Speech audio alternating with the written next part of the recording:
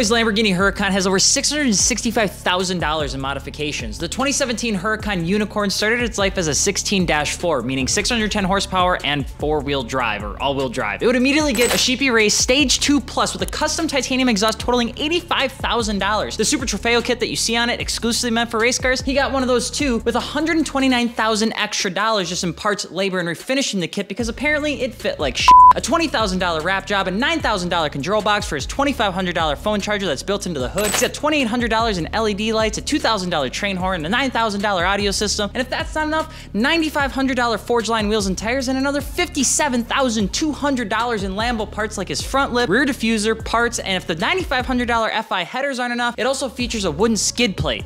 It's not our money, but it's pretty crazy to think that